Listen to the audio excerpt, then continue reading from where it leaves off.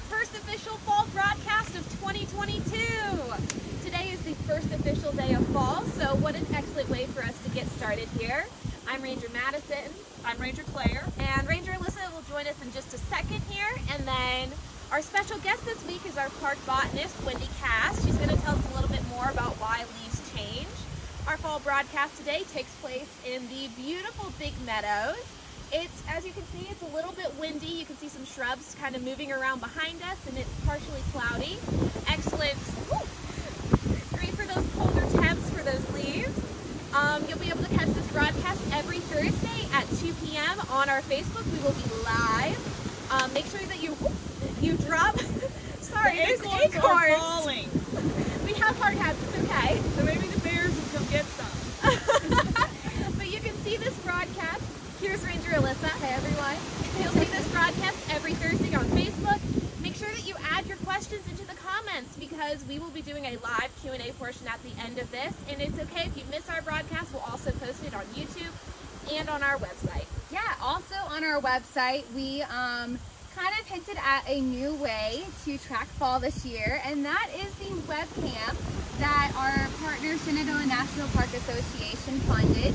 And you have this gorgeous view of the valley, and then it just leads up to this magnificent Blue Ridge Mountain, which is the park. It's so cool.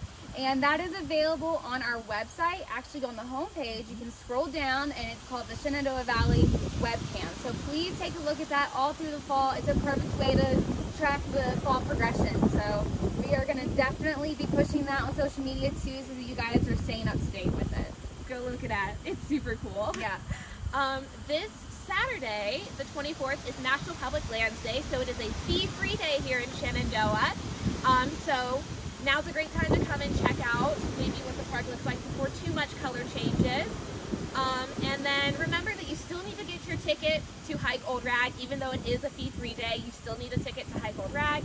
All that information on how to get your ticket is available on our website. Yeah, so a little bit about National Public Lands Day. It's kind of twofold. We talk a lot about the Civilian Conservation Corps and their part, and also citizen science. And to help celebrate this day, we do have a couple booths set up at the visitor centers, and you can look for that schedule of events on our website, on the calendar. We also have a social media post you can refer to. But some of the tables are going to be the Appalachian Conservation Corps, which they help maintain a lot. They're one of the few, or one of the many organizations that help maintain the trails that the CCC originally built. So they are super cool. I'm so glad that they're here. So make sure you get a chance to talk to them. We also have some rangers discussing what citizen science is. And basically, it's just the public helping scientists gather data for projects that are going on. So it's really cool, and you can be a part of this because now you can download a free app. It's called Seek by iNaturalist. And if you go to the visitor centers, either the one at Big Meadows or the one at Dickey Ridge, there will be a ranger there, and they're going to tell you how to use the app. They're going to give you a quick demonstration, and then you can go out into the park and explore and help discover maybe new species, maybe some that you just haven't identified yet, but you can add them onto the app, and it's really cool to track that kind of data. Now, I believe Ranger Claire has some things Yeah. to tell us about. We know you have a prop. Yeah, visual aid. Yeah. I do. So this is a map of the park. And so we wanted to talk a little bit about planning your fall trip, because we know that one of the things that's not so great about your fall trip to Shenandoah is the crowd. And so we're going to give you some tips for maybe avoiding that. So the Skyline Drive starts up here at Front Royal, and it goes all the way down to what we call Rockfish Gap, which is near Waynesboro, Virginia, and sort of west of Charlottesville. And so there are two additional entrances. There's one here at Thornton Gap, which is off of Route 211 near Luray. And then there's Swift Run, which is down here, and it's off of Route 33 near Elkton. So you have 4 chances to get into the park. We're telling you that in the height of this fall, Front Royal gets really backed up. And the reason for that is that right over here is is Washington, D.C. And so lots of people coming out from the D.C., Northern Virginia area, and it gets really clogged because the other thing is the town of Front Royal is right there. So we would suggest that you choose one of these others. Thornton Gap is the second busiest, Swift Run and Rockfish third and fourth. So the farther south you go, the fewer crowds you're going to run into when you're entering. And by the way, when you make your plans to come to the park, go ahead and get your entrance permit online at recreation.gov, because there'll be lanes for people who have already purchased, and you don't have to get behind people who are doing a credit card transaction or needing change or that sort of thing. Now, if I were planning the trip and I was coming out from Northern Virginia and DC, I would do something what I think would be really cool, which is I would come out and then get on one of the highways that goes parallel to the park, like Route 29, which is not so much on this map, I think it's down here. But somehow our big map is not big enough. So yeah, how could that have happened? So if you come out and you take that 29 south, you'll go along beside the mountain and you'll get gorgeous views of the mountain where all the trees and all the color is. And then you come down, depending on how much you want to spend on your day, and you enter at Swift Run or even Rockfish, and you make a big circle. You come back up Skyline Drive, and then you go back out in one of these more northern ones later when it's not so busy. The fun thing about this is, and also on the other side of the park, you've got Route 340 running parallel to the park. And both of these roads have great little towns. They have all kinds of fun things to do. There are pumpkin patches, there are wineries and breweries, there are there's what? Farmer stands, yep, and there are places to stop and eat and visit some of these little towns that are our gateway communities. So that's just a tip for avoiding the crowds that are normally in the northern part if you're coming, especially if you're coming out from DC and Northern Virginia. I wanted to also let you know that we have another exciting thing that we're getting ready to implement. Pretty soon, you are going to be able to opt in for text messages from the park. So, for example, if you're a person who loves to visit in the winter, you know that knowing whether Skyline Drive is open or closed and how the status is in different sections of the drive, that's hard to keep up with. So you are now going to be able to opt in to get text messages that'll let you know that. We're also trying to get that going with our campgrounds as well. So if you're a frequent camper and you don't know whether our first come first served sites are full or not, you can opt in to get that information. We're not quite ready, we're not quite there. This is kind of a teaser. Hopefully next week we will be able to give you the information for how you opt in to do that. So, did I cover everything else I was to cover, ladies? I really think so. you nailed All right, it. well, I'm Another going great to go and monitor your comments and questions so that they can answer those here in just a little bit. And in my stead is going to be park botanist Wendy Cass. Come on, Wendy. Come on down. Thank you so much for joining us today. Sure, it's my pleasure. You were so much fun to talk to you last year. We were like, we've got to bring Wendy back for our first live one. So here you All are. right, I'm glad to do it. First day of Yeah. fall. Perfect Yeah. time. Awesome. And it's a great time to have you because one of our most popular questions in the fall is, when is peak? Yes, that is always the $65,000 question. When is peak? And peak in Shenandoah actually comes at a similar time each year, but it varies by a few weeks. So peak, we usually say the third week of October is sort of the beginning of the window for the best peak colors here. But in my experience, it tends to be a little bit later. So you want to perhaps think about that even the fourth week of October into early November, because you have to remember there might be peak on the top of the ridge of the park, but there's all those trees on the mountainsides, and so where you really get the biggest color display is when the sides of the mountain are in peak. So that's going to be a little bit later, generally. So based on current conditions and the summer that we've had leading into this fall, this first fall day, could you give us a range of when you think that peak could be? I think the range is probably October 20th to November 5th would be the window know that I personally would choose Okay. for that. Although if you look at the online foliage forecasters that show you maps, they will say the 3rd week of October, but I would say just a touch later.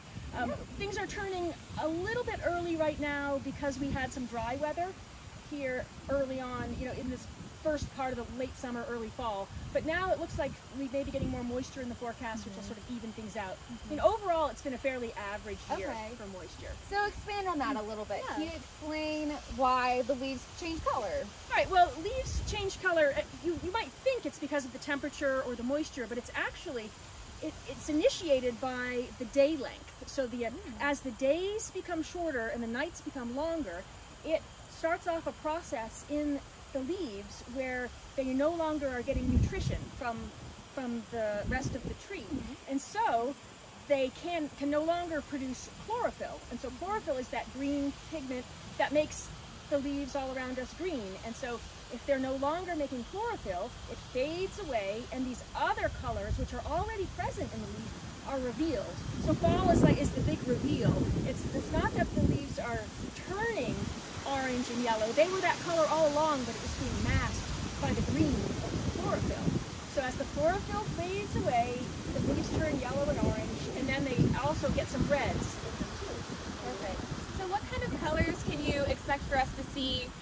Which plants are going to change color first, do you think? Well, one of the beautiful things about being here in Shenandoah is that we have a very high diversity of trees and other plants. And so the things that typically change color first, if you look behind us here in Big Meadows, you can see some ferns turning yellow, and you can see in some of the trees a little bit of yellow. So the very first turners are things like Virginia creeper. You see it twining up the trees along Skyline Drive, turning a brilliant reddish purple color. And then the dogwoods are turning a little bit purple, and we're seeing a little bit of the sumac along the roadsides it turns like the colors of the sunset, orange and yellow and a little bit of red. So those are the first ones. And then the red maples, of course. They're aptly named, they turn red, and we're seeing some of that right now. So it's really an early fall right now. Here it is, 3rd week of September. So we have many weeks ahead of us for this to transition. Well, would you like to do our peak check with us this week? Oh, okay. We have a professional. All right, sure. What Good call. Well, we're in Big Meadows, and you might think that Big Meadows doesn't have a lot of fall color, but it really does. It has blueberries and huckleberries. These are shrubs that turn this lovely, brilliant red and purple colors. And they're starting behind us. Are they ready to eat? Well, they were ready to eat in July, I'm afraid. They're all gone into the bellies of bears and people. They're a good place for them. Yes. We are also talking about the ferns that you can see in this area. We are sorry we cannot share that view with you, but in front of us we have some ferns that are There's ferns behind us. a little clump. Yeah, sorry. We're still standing in front of them, but they're kind of turning. They used to be this brilliant green, and now they're kind of turning that brown now. And that's when I see the first signs of fall. My ferns aren't green anymore. Yes. Yes. But pretty soon, in a couple of weeks, we'll start seeing a lot of yellow and orange in the park as the birches and the rest of the maples and the hickories turn. And then later on, we'll see the oaks will turn colors. Yeah, what's typically the last thing to turn? Is it the oak? It's always the oaks. Yeah. And they're one of the dominant tree species in the park, is different kinds of oaks. And so they cover the mountainsides, and they will turn usually in early November, all sorts of, it's different chocolate browns and reddish browns and some scarlet. And they are just beautiful. It's a short-lived peak for the oaks, but it's gorgeous. Yeah. And then I love it at that time of year. In the later part of the fall, you'll see these rivers of yellow. They look like rivers of yellow leading out of the park into the valley. And those are the tulip trees, or the yellow poplars. They turn the most beautiful golden yellow, but you can't really appreciate them until late in the fall, and it's just gorgeous. It's gorgeous whenever you come. You've got about an 8-week window. Yes, there's a lot to look forward to, though. I'm really excited. Yeah. So can you explain a little bit why peak might occur at a different time, maybe because of the different locations from the park where you might find yourself? Well, I mean, there's elevations. So just like in the spring, where when the leaves are coming out of their buds in the spring, They come out first at the lower elevations where it's warmer, and then in spring creeps up the mountainsides to the top. And it might take 3 weeks or so for it to creep up. It's the same way with the fall. She's beamed by an acorn. They have had it. I know it's fall now. Yeah. So that's really just elevation and the temperature gradient. It's cooler at the top, so you're going to have your fall come in earlier at the higher elevations. There are other factors such as the moisture, how much rain we're getting, and that if it's very dry, the leaves will tend to be dropped off earlier rather than later. So that will shorten the season. And if it's very wet, that can lead to sort of fungus and things dulling the display of the fall colors. But the very best weather is going to be these, like you see today, beautifully sunny, cool, sort of warmish days, and then cool nights that are dry and but not freezing. No frost. No frost. Just those cool nights. So we're just in the perfect window right now. This is awesome. Yeah, because our park's 100 miles in length when Yes. we're on Yeah. Skyline Drive. So different parts are going to be changing, and we're going to do our very best to keep you guys in the loop. We do have photo points that we are posting on our website, on the fall webpage, and then on social media. But yeah, that's the best way you can explain it. So that's really great. All right, Claire, do we have any questions for Wendy? Do we have any questions for Wendy? We don't. We have a question about getting tickets. So Okay. just that we don't need them for Fee Free Day, but they do need them for Old Rag. Yep, it is. This Saturday is a free day for all national parks, actually, in honor of National Public Lands Day. Alyssa explained a little bit about what that is, and you do not need to pay your entrance fee to Shenandoah National Park this Saturday, but you do, if you plan on hiking Old Rag, you do still need to get your Old Rag Day Youth ticket. Yep. Well, Wendy, I have a question. All right. Since we go over our tips for visiting all the time, what is your best tip for visiting? Yeah, well, I thought that Claire's advice about traveling down the perimeter of the park, the outside of the park, and then coming in one of the southern entrance stations was a very good tip. And then circle back, drive home, drive north if you're from Northern Virginia, drive north on Skyline Drive, and then exit at Front Royal. I think that's lovely advice. And then you also want to keep in mind that there are many wonderful places to hike in the park other than Old Rag and Little Stony Man and Hawksbill. There are Yes. lots of other great places to hike. So try to go somewhere new. Go somewhere that isn't the first place in the guidebook, and then you'll have a little bit more privacy and be able to really enjoy a natural experience without so much crowding. Yeah. It's an excellent time to explore something new. Yeah. Just remember, even hiking along a random piece of the Appalachian Trail can be just gorgeous. It doesn't have to be a destination hike. Yeah. Great. Yeah. Great point. Yeah. Best part to enter the park coming from Virginia Beach area. So Swift Run. Swift Run. I need your big map. Yeah. Where's the big map? Well, get off of 64 at Route 33 at Zion Crossroads and take that right on into Route 33. Okay. I'm not taking your hand. If you didn't hear Claire, take Route 33, Zion Crossroads, and enter at Swift Run if you're coming from Virginia Beach, possibly. On 64. Off of 64. Or you can go all the way down to the end. Or go all the way down to Rockfish. Okay, explain where the visitor centers are. So the visitor center at Big Meadows is across the street from us, actually. That doesn't help. It's at mile 51 of the drive. Am I going to have to bring my Big Mac back? You might Yeah. have to bring Yeah. your Big Mac back. Explain mile markers. Okay, so when you are in the park and you are driving on the one road that goes through the park, which is Skyline Drive, there are cement mile markers. They range from 1 to 102. 105? 105. 105. Our park just got a little bigger. And that's how you can help yourself navigate when you're in the park. And so that is denoted also on this big map, and you can get one. You'll have the same exact map when you come through the entrance station. It won't be that big. It'll be a little bit smaller, slightly more manageable for your trip. And so, as I was saying, Big Meadows, where we are standing right now, is pretty much in the middle of the park, and it's right here at mile 51 of the drive.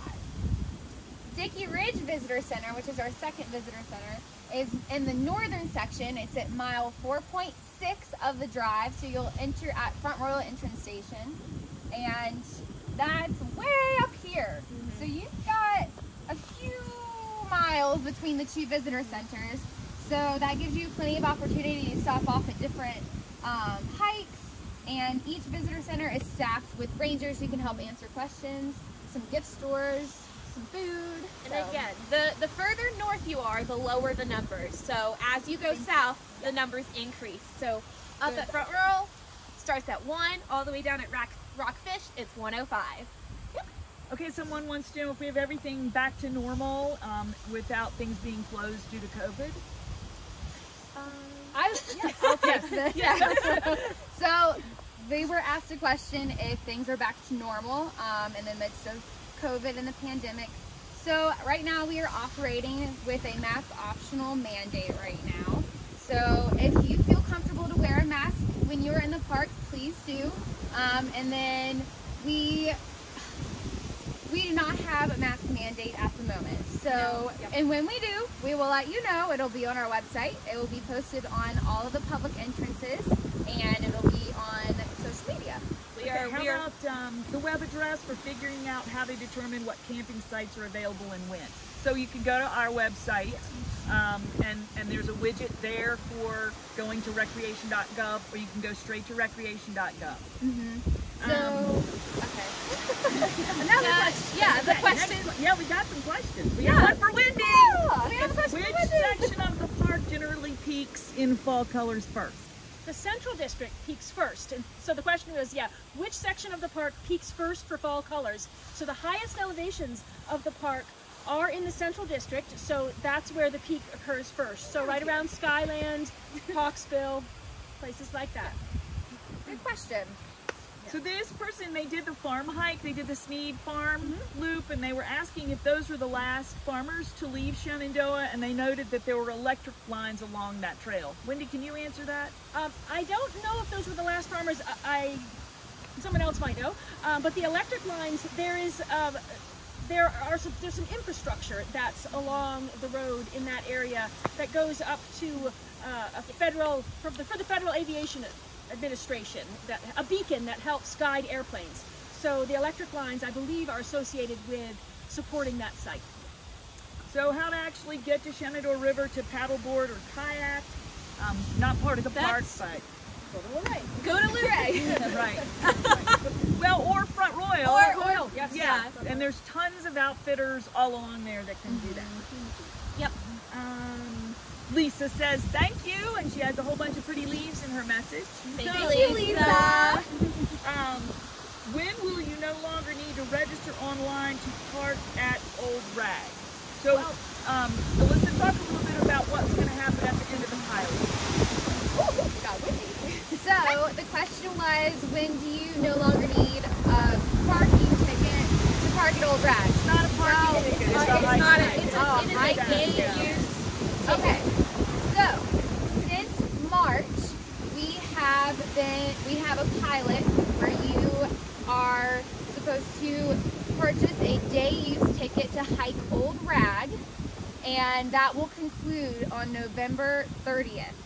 And during the entire length of the pilot, we have been collecting data because we want to better monitor and manage our resources on the hike, but Create a better visitor experience. And the visitor experience is very important to us. So at the conclusion of the pilot, they are going to review all of this data, and then they are going to create a plan for the future. So after November 30th, you will not need a day use ticket.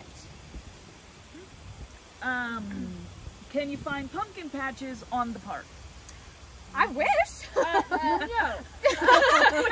Can you find Those are pumpkin invasive patches? species. You can find pumpkin patches just outside the park, but since it's a cultivated plant, we don't have pumpkin patches in the park that you can visit. Maybe you'll come across them if you, as Claire recommended, take a route, a highway along the Skyland Drive all the way down to the end of Rockfish Gap, and enter that way, maybe you'll come across a pumpkin patch. I guarantee there's got to be some out there for fall in Virginia. We do have lots of wild apple trees, though. Yes. And you can enjoy some fine wild apples if you want to come visit us. Can you overnight tent camp anywhere on the park or only designated areas? So talk a little bit about backcountry camping. So there are regulations for backcountry camping. If you want to, you can't just camp anywhere. So I know in our compendium, you are not allowed to sleep overnight on Skyline Drive. That includes the overlooks. Thank you. But the regulations are on our website under backcountry camping. The full regulations for backcountry camping are available on our website under Plan Your Visit and Backcountry Camping. Is the Walton Museum close to the park? So I just went there not too long ago. It's in Schuyler, Virginia. It's a hoot. It's lots of fun, but it's not in the park. So you'd be down at the very southern. Do I need to bring my Big Mac? You want to jump in here with that? Down in the southern, very southern, you're going to go on to Blue Ridge Parkway. Oh, we're all the way down here. That's not on our map. Yeah. Okay. Again, the map was not big enough. And it's in Schuyler, Virginia, which is, it's not too far from the southern entrance of Shenandoah. It's not too far. Any other questions? If you guys have any questions, please submit them in the comments, and Claire is reading them to us right now. Yeah. We're having a live Q&A. Yeah. Ask us anything about the park. You can ask our park botanist about anything about plants, fall color, plants, trees. Yeah. We'll give it a few more minutes. We'll just give you some. The best time to do Blue Ridge Parkway. I mean, they're a little bit later than us, probably, Wendy. For leaves, Yeah. it would be later than us. So I would start that in late October. Are there any first-come campsites in Big Meadows in October or November? So explain that a little bit. So all of our reservations for the campgrounds are booked through the end of fall. First come, first serve, which Claire explained this so well last week. I will do my best today. So first come, first serve sites operate on just that. You must be there to claim your site in person, but you have to make sure that it is a first come, first site. First come, first serve site, and then you could stay. If you find a site that is available, but it's a reserved site, then you have to know that the next day you will have to vacate that site and find another one. But like I said, they're all reserved for the weekend. But if you don't mind hopping around, or if you can find one early enough for one of those first come, first served sites, then you are golden. What are temps dropping to at night? I believe so tomorrow we're going to hit the 40s. Yes. Tomorrow. So that's new. And who knows, that was for Luray. It could go a little colder even up here in the park, the high 30s. So we are getting close. It is normally about 10 degrees cooler up here on the mountain. So it'll be a little bit colder here than in the valley. Have you seen any migrating raptors? We That's saw happening. them last night. Yeah, that's happening right now at Rockfish Gap. Monarch. Are they out there? Migrating monarch. Big butterfly. Yeah, I think Claire and I saw one overhead when we were in Luray last night, but I've not seen. Is it a kestrel? Yeah, I haven't seen. Wendy, where are the best places to see wild apple trees? Milam The Gap. Big Meadows area is a great place to see wild apple trees, and Milam Gap, which is just south of Big Meadows, is a wonderful place to see the remnants of old apple orchards, and therefore lots of apple trees. Can you talk just a little bit about waterfalls? Waterfalls. We have them in the park. We have them. We're falling.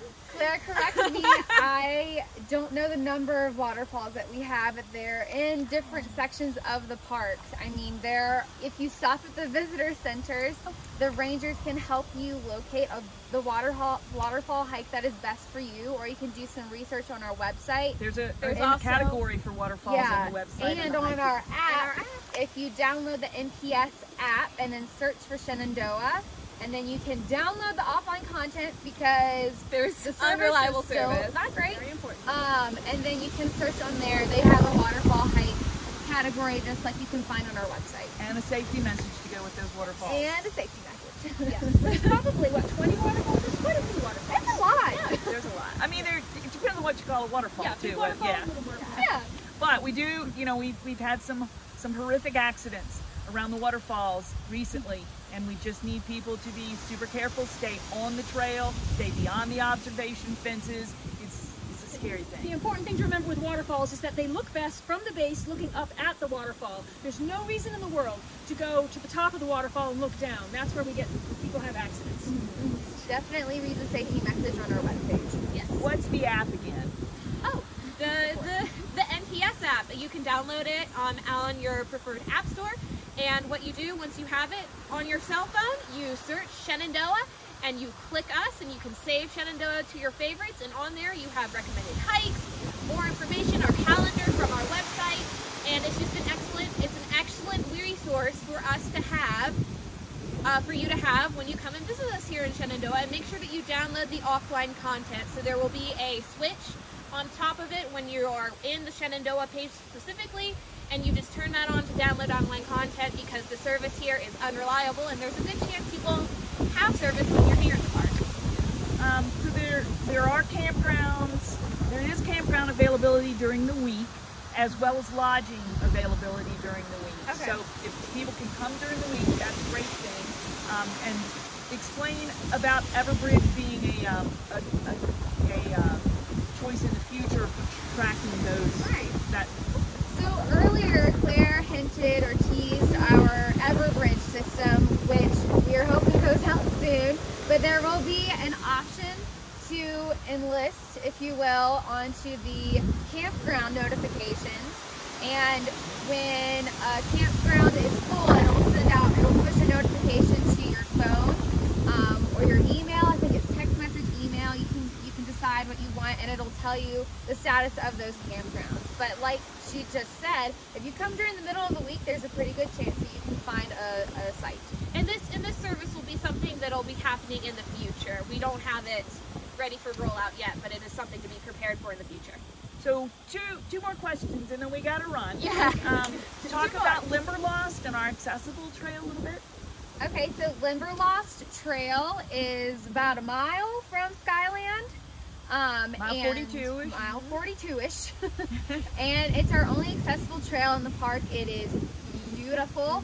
It's about a little over a mile round trip. It's a circuit hike, and there are benches there. There's an old hemlock grove there, and it's just, I honestly love this hike because anyone can do it.